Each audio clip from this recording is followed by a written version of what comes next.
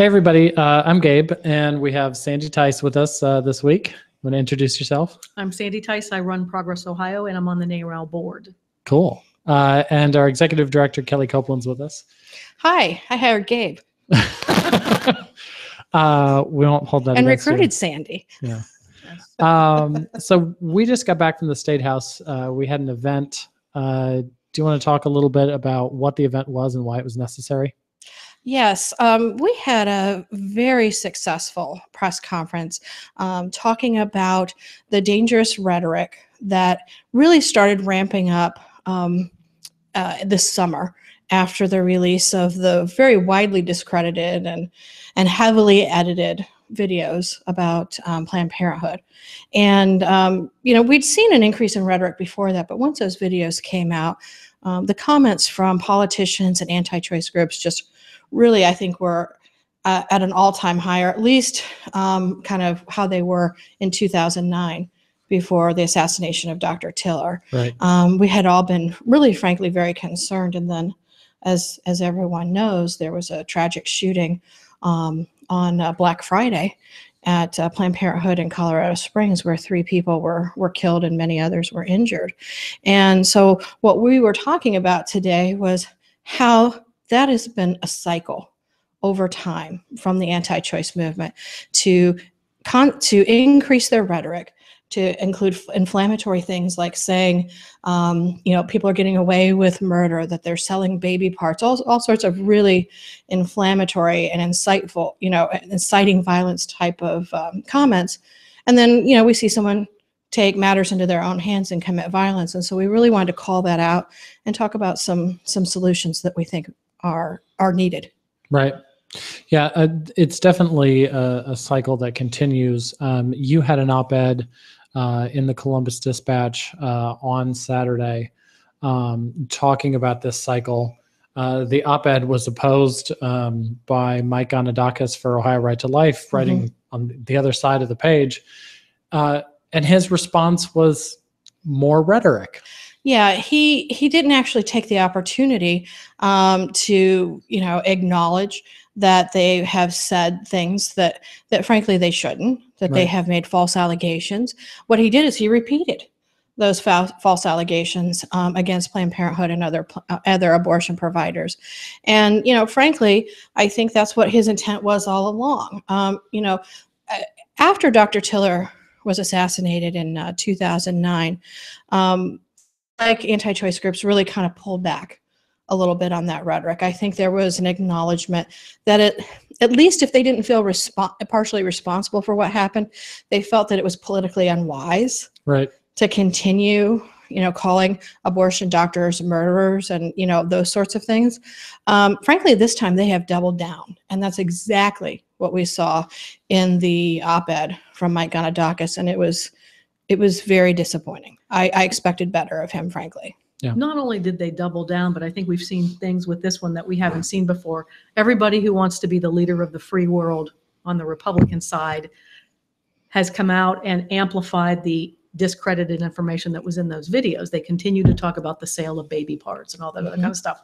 And I've never seen the political heavyweights weigh in this way, which is what I think is empowering these people who are prone to violence anyway.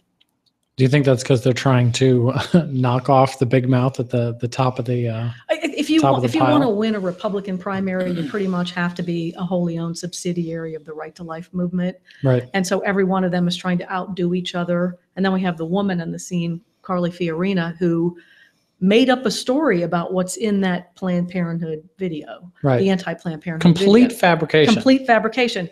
And the one thing that just blows me away is there's a picture of a fetus in there that they say was aborted.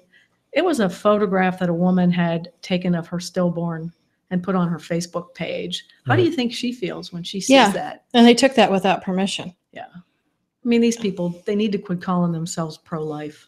Right. So we're seeing it from Carly Fiorina, but also John Kasich was repeating it. We've talked in previous episodes about how he was in New Hampshire, mentioned, this sale of body parts, and the crowd shouted him down saying, no, that's not true. That hasn't stopped him from saying it. Right. Keith Faber testified on this. And then, this "no more body parts" is the phrase that this shooter in Colorado was quoted as repeating. I know after the videos had come out, you and I talked about, somebody's going to get killed. We were saying this months ago. Yeah, we were. But yet here's Faber testifying about it. And Ohio Right to Life making all of these statements, just, any opportunity they can to continue talking about their version of what they think that these videos represent. It just, it keeps going on. And the fact that there's a police officer and an Iraqi war veteran and a mother who are now dead, they don't really seem to take too much concern about that. Well, they've given the obligatory platitudes of, they're horrified by the acts of violence and, their thoughts and prayers. But, talk is cheap when it comes to those sorts of things. When you're not examining your role in this, when you're saying things that are repeated by someone who went out and killed a bunch of people, you'll have to maybe pull back a little bit, at least take, some stock of what you said. And, should you still be saying that? And these groups are doubling down. And, we have a group that works with Ohio Right to Life called Created Equal. Some of our listeners may know them around town as the people with the big, graphic pictures over highways and on trucks and on college campuses. Well, and high school campuses. High school campuses as well. Yes, thank you for the correction. And, they have been targeting physicians in Columbus and Dayton with a campaign that they call Killers Among Us. And, you would think that after we called that out in the op-ed, they would dial it back, and they sent out an email to their supporters, and I'm reading from it. It says, "We will investigate your daily decapitation, dismembering, and disemboweling of little boys and girls." These are groups who intend for people to take their words and do something about them. That's the only explanation that I can have, that, after there's been an act of violence, after, they've been called out on it, and for them to double down like they have at groups like Created Equal and Ohio Right to Life and other anti-choice groups. My only conclusion is that that they tacitly condone this violence. Yeah. I think they think they get away from it because they're not the ones pulling the trigger, but they're certainly the ones poisoning the mind that does. Right. And even the ones who have pulled the trigger after the fact oftentimes have called it justifiable homicide. Yeah, you've seen that in news articles over and over and over again. And it is terrorism because in the case of Dr. Tiller, you can't tell me that the assassin gunning him down in his church wasn't intended to be a message to all of us who support reproductive rights that, hey, you're not even safe in your church. When that happened back in 2009, I got a call from my pastor, and he said, hey, and not that I've ever felt targeted as a group from NARAL. We're not abortion providers, and that, at least until now, hasn't been a group of people that have been targeted. But, my pastor was worried about my safety. And he says, well, if we have to hire a bodyguard so you can come to church, that's what we're going to do. Wow. That's terrorism. Yeah. I was glad today at the press conference, the lawmakers called it domestic terrorism, because that's what it is. Representative Michelle Lepore-Hagan used the word terrorism. Yes. And she was there not only to oppose the violent rhetoric, but also as one of two main sponsors. Her and Representative Stephanie Howse were there today to unveil House Bill 408. This bill gives two new tools to people who are subject to harassment. It allows abortion clinic staff to file civil lawsuits against people who are harassing them, so that after they've documented this, the harassment that takes place by protesters outside of facilities, now they have legal recourse.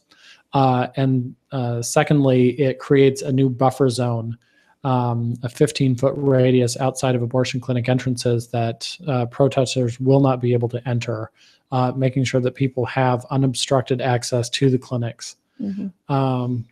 It's interesting, at the Colorado shooting, we learned that Planned Parenthood Colorado had a safe room in their clinic. How sad is it that a healthcare provider has to have a safe room, right, in case they're attacked in this way? Yeah. Right. Well, and as many people know, our Cleveland office is in an abortion clinic, and there are a lot of safety protocols. And certainly after the shootings in Colorado, those were reexamined. And I'm not going to get into what happens there because, keeping that private is part of keeping the preterm staff and our staff safe. Right. But, I had to call our interns. I had to call our new staff and say, hey, do you feel safe coming to work? Do you need to talk about anything? And, one of our former interns, she had written a piece that was on Facebook. Connie Schultz picked it up. And she talked about how I had called her once and told her not to come in back in 2007 because we'd had a bomb threat. I've been through this so many times, I didn't even remember that. Oh, wow. I didn't even remember that. And that Right. really kind of hit home with me. I'm like, how many times? As Columbus's tornado siren test goes on. It's Wednesday at noon. What are you going to do? But, and we have drills Right. at preterm.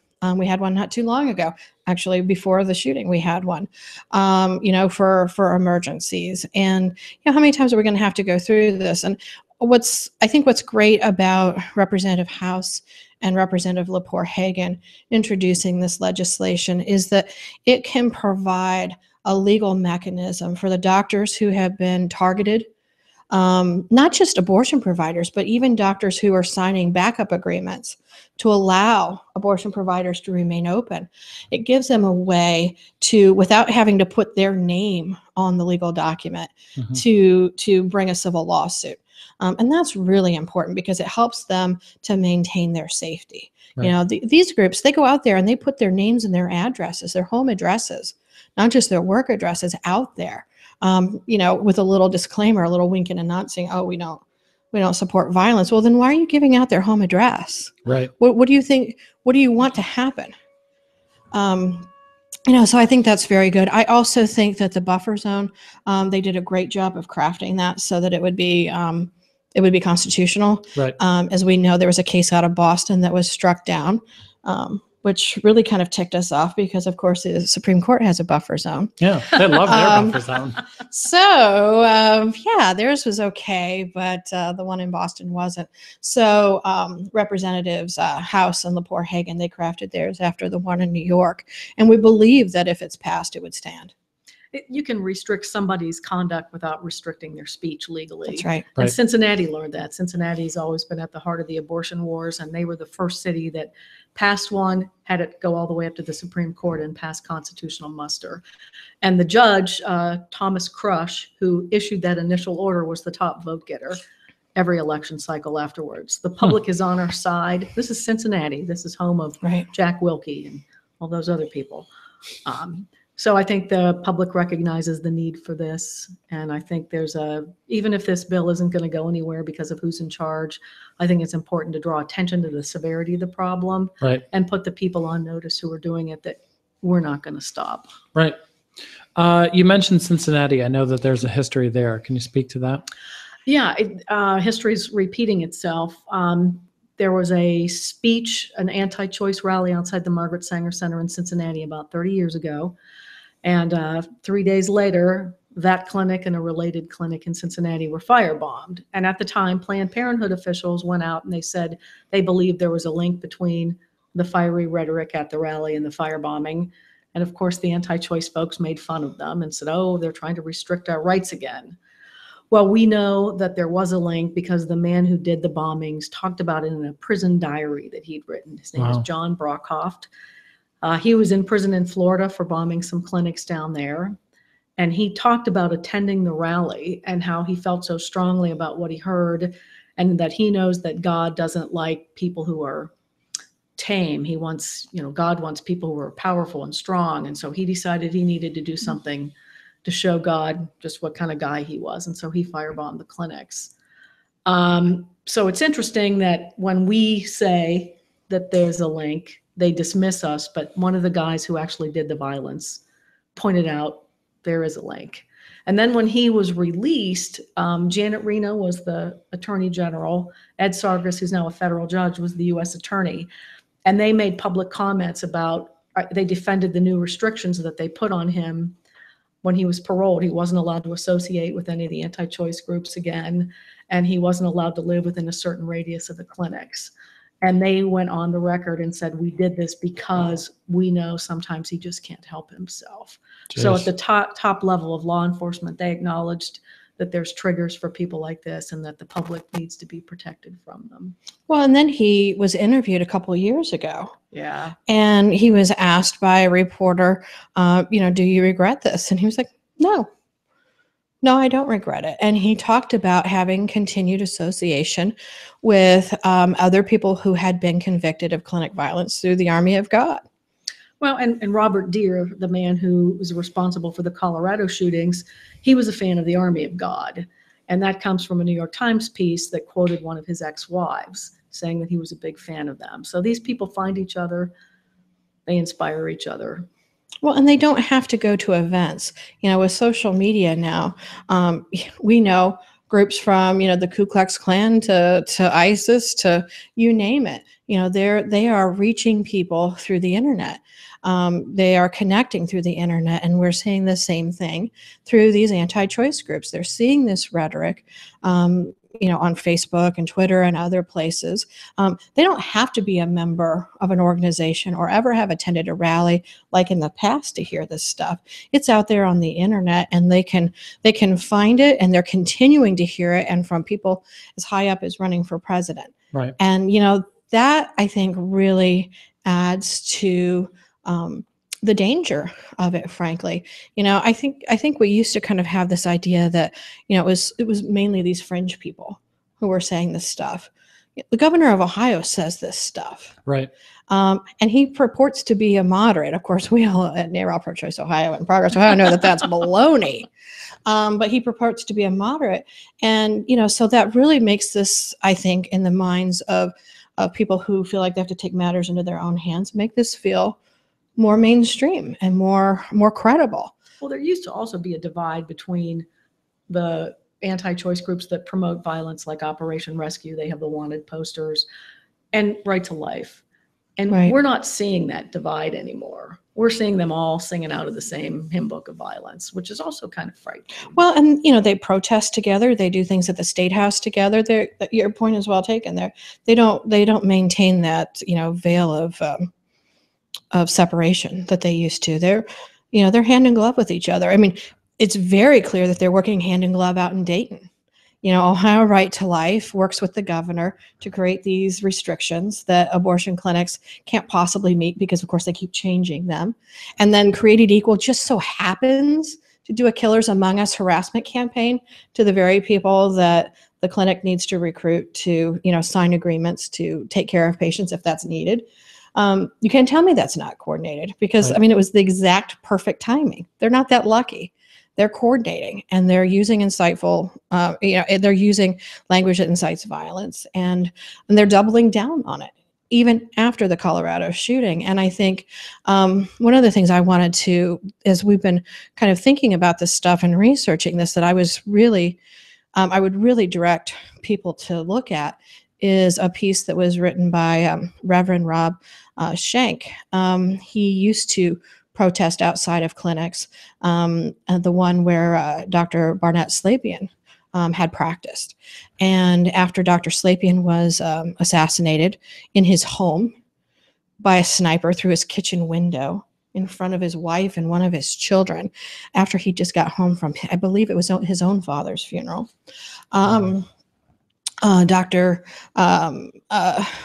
Reverend Schenck sent some flowers and a note. He'd put him at a makeshift memorial. And Mrs. Slapian said it back and basically was like, you don't get to do that because your rhetoric played a role in what happened. And, he talks about in this Time article that, at first, he resisted that idea. He didn't accept it. But over time, he came to understand that he did have a role in that. And, as a person of faith, he talks about how he'd done a lot of soul searching and how, at this point when he's talking about it, he views it as a form of confession.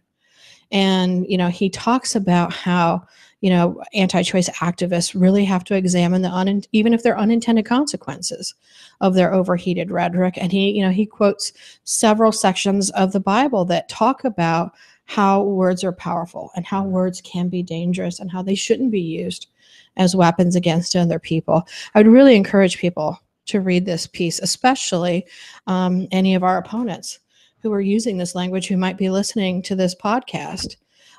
It's not too late to stop inciting violence. That's the first I've seen of somebody who actually did incite the violence, admitting there is a link between the rhetoric and being sorry about it, unlike the firebomber out of Cincinnati, who is not at all sorry. No. Right. Well, and I think they made some noise today about how the law is unconstitutional. How many unconstitutional anti-choice bills have been introduced?